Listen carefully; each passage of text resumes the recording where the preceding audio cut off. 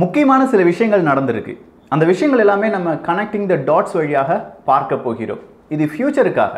இந்த connecting the dots எப்படி இருக்க போகிறது அப்படின்னு கேட்டிங்கன்னா, தமிழ் விதை சேனலில் வர்ற செய்தி தொகுப்புகள் இருக்குது பாருங்கள், அதே மாதிரி இருக்க போகுது. ஆனால் ஆழமாக சிந்திக்க வேண்டிய டாப்பிக்காக இருக்க போகிறது.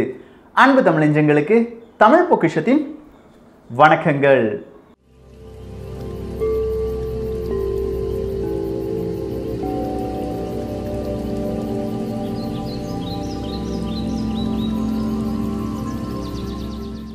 முதல் விஷயம் என்ன அப்படின்னு கேட்டிங்கன்னா, சென்னையை சேர்ந்தவர்களுக்கு தான் 12 நாட்கள் மறுபடியும் ஃபுல் லாக்டவுன் 4 மாவட்டங்களுக்கு. ஸோ இந்த லாக்டவுன் அப்படி இருக்கும்போது இன்னொரு லாக்டவுனையும் நம்ம தெரிந்து கொள்ள வேண்டும். சீனாவில் மறுபடியும் வைரஸ் பரவிக்கொண்டு வருகிறது. கிட்டத்தட்ட 60க்கும் மேற்பட்ட நபர்களுக்கு சீனாவில் வைரஸ் தொற்று என்பது புதிதாக வந்திருக்கிறது. அதனால் அங்கே இருக்கிற பெரிய பெரிய மார்க்கெட்டை எல்லாமே என்ன செஞ்சிட்டு இருக்காங்க, சீனர்கள் லாக்டவுன் செய்கிறார்கள், மொத்தமாக மூடுகிறார்கள். இப்போது புதிதாக கிடைத்த தகவல் படி 10 இடங்களிலும் லாக்டவுன் என்பதை அமல்படுத்த போகிறது சீன அரசாங்கம். ஸோ இந்த 2 செய்திகளுக்கும் இடையே இருக்கும் ஒரு ஒற்றுமை என்ன? ஏன்னா அந்த கனெக்டிங் த டாட்ஸ் தானே பார்க்க போகிறோம். உங்களால் கொரோனா வைரஸை கொல்ல முடியாது ராசாக்களா, புரிந்து கொள்ளுங்கள். இனி வேக்சின் அப்படி இப்படின்னு வந்த பிறகு தான் இந்த கொரோனா வைரஸை கட்டுப்படுத்த முடியும் அப்படின்னு சொன்னாலும் அதுவும் ப்ரூடா தான். மொத்தமாக இந்த கொரோனா வைரஸுடன் வாழ பழகி கொள்ள வேண்டும். இதுதான் இனிமேல் வேர்ல்டு ஹெல்த் ஆர்கனைசேஷன் அட்லாஸ்ட் வந்து சொல்ல போகிறாங்க. மறுபடியும் இந்த லாக்டவுன் அப்படிலாம் சொல்லும்போது மனிதர்களிடம் ஏதாவது ஒரு கட்டுப்பாட்டு விதித்து அதன் வழியாக இந்த நோயை கட்டுப்படுத்தி விடலாம் அப்படின்னு சொல்லி அரசாங்கங்கள் எண்ணிக்கொண்டிருக்கின்றன. ஓகே, அது நல்ல ஒரு விஷயம் தான். பார்க்கலாம் ஃபியூச்சர் எப்படி இருக்க போகுது அப்படின்னு சொல்லி தான்.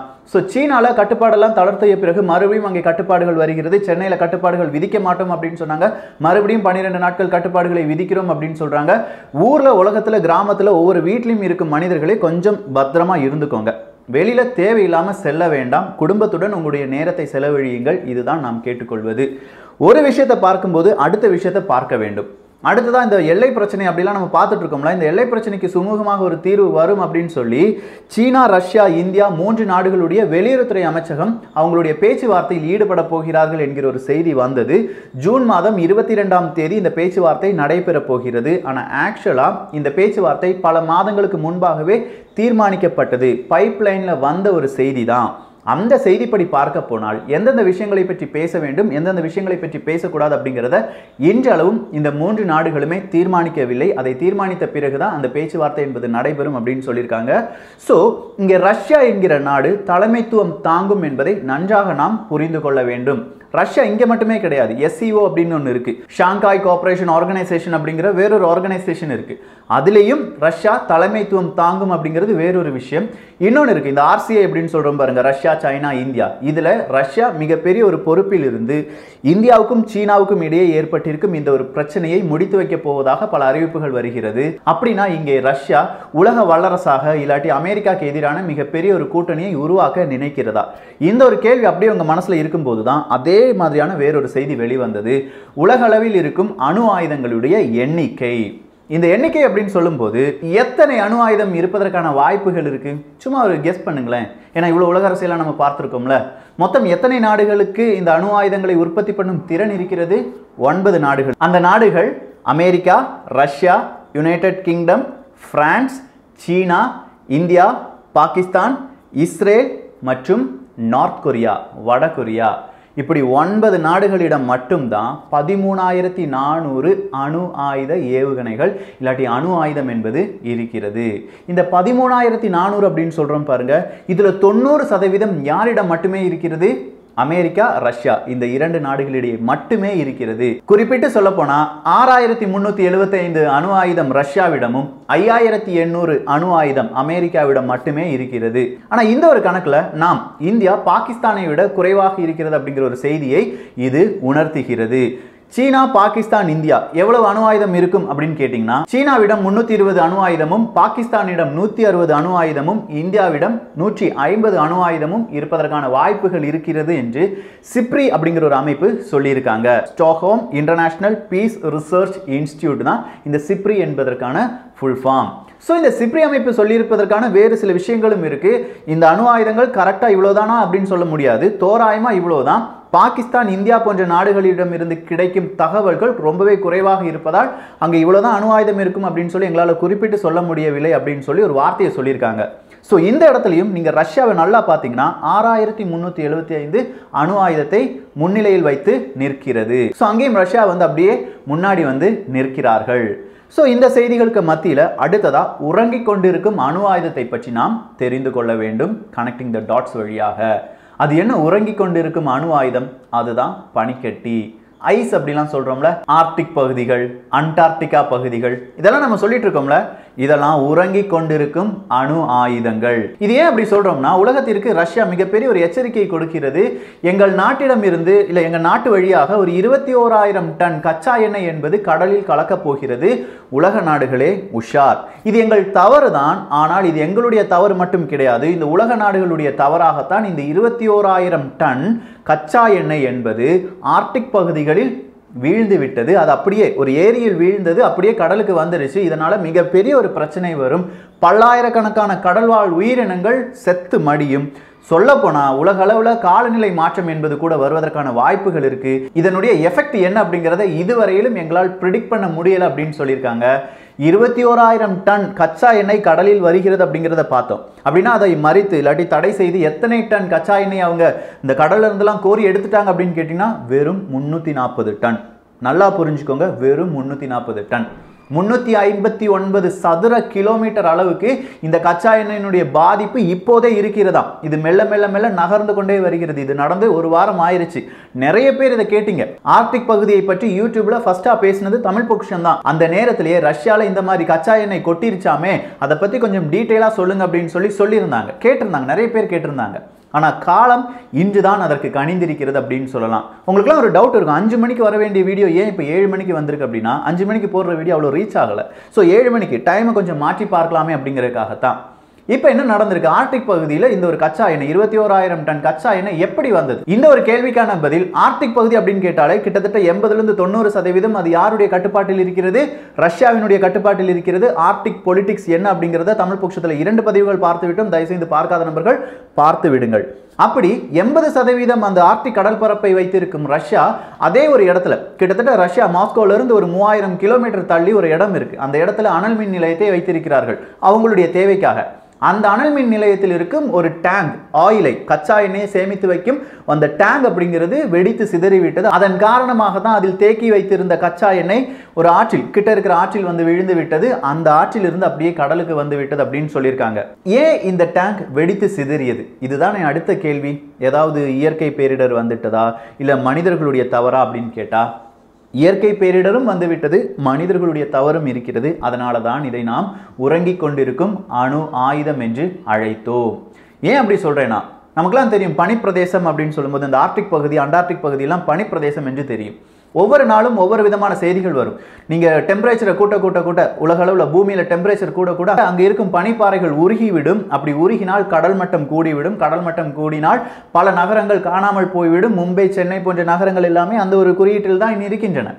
ஸோ உங்க பனிக்கட்டிகள் உருகிறது அப்படின்னு பார்ப்பதற்கு முன்பாக வேறொரு விஷயத்தையும் பார்க்க வேண்டும். இந்த corona virus, connecting the dots இங்கேயும் வருது. கொரோனா வைரஸ் காரணமாக எனக்கு இமயமலை தெரிகிறது, எனக்கு நான் ரொம்ப நாளாக பார்க்காத மலைகள் எல்லாமே தெரிகிறது. அந்த அளவுக்கு ஏர்ல வந்து எந்தவித நச்சு பொருட்களும் கிடையாது, கார்பன் டை ஆக்சைடு கிடையாது, ரொம்ப பியூரா இருக்கு அப்படின்னு சொல்ற ஒரு செய்தியை இந்த 60-70 நாள் நீங்க கேள்விப்பட்டிருப்பீங்க.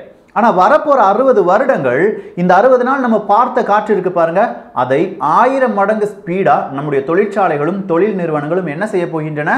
மாசுபடுத்த போகின்றன. எழுதி வைத்துக் கொள்ளுங்கள். இன்று தொழிற்சாலைகள் முடங்கி இருக்கும் தொழிற்சாலைகள் நாளை என்று திறக்கப்படுமோ அன்றிலிருந்து அவர்களுடைய வேலை அபரிவிதமாக இருக்கும்.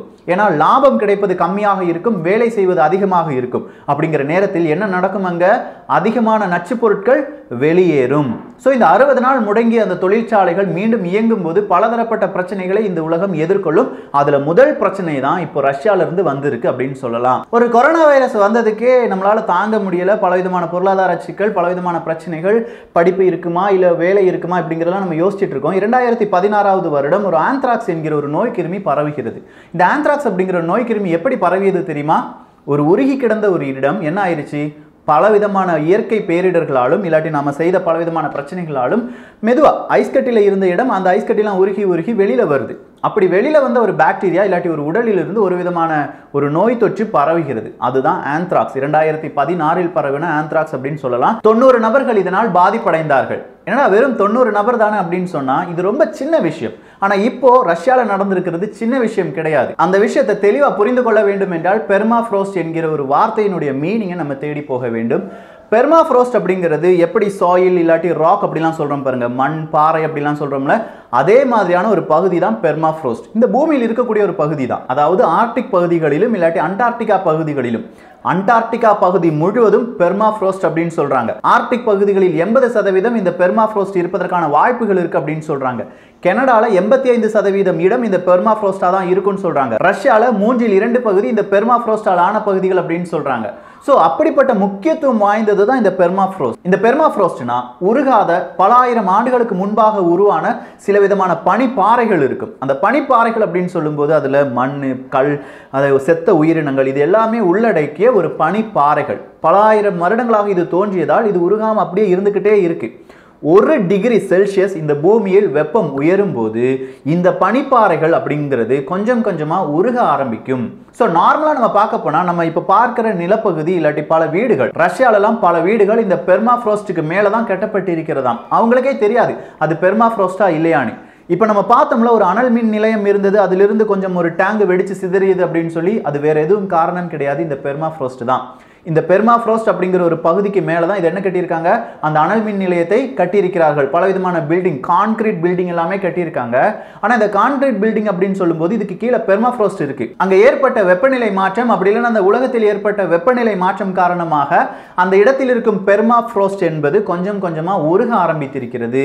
இப்படி உருக ஆரம்பிக்கும் போது என்ன நடக்கும், ஆட்டோமேட்டிக்கா அதுக்கு மேல பில்டிங் கட்டியிருந்தாங்கன்னா அந்த பில்டிங்க்கும் பிரச்சனைகள் ஏற்படும். அப்படி அந்த பில்டிங்கினுடைய ஒரு தூணுக்கு பிரச்சனை ஏற்பட்டிருக்கிறது. அதன் காரணமாக அந்த டேங்க் என்ன ஆயிருச்சு, கீழே விழுந்து வெடிச்சு செதறிடுச்சு. இதுதான் ரீசன். சோ இந்த ரஷ்யா என்ன சொல்றாங்க, நீங்க பார்க்கிற இல்லாட்டி கேள்விப்படுற பெர்மாஃப்ரோஸ்ட் அப்படிங்கிற ஒரு இடம் உங்களுக்கு புதிதாக இருந்தால் இது உங்களை சுற்றி எல்லா இடங்களிலும் இருந்து கொண்டிருக்கிறது. இது உருகினால் அந்த அளவுக்கு பிரச்சனையை மனிதனால் தாங்க முடியுமா என்பதை யோசித்துக் கொள்ளுங்கள் அப்படின்னு சொல்லியிருக்காங்க.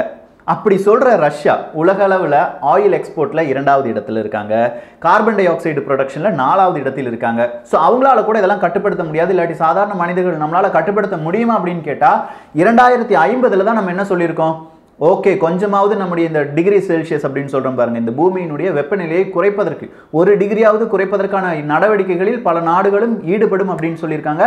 அந்த ஒரு அக்ரிமெண்ட்ல அமெரிக்கா போன்ற நாடுகள் கூட ஈடுபடவில்லை.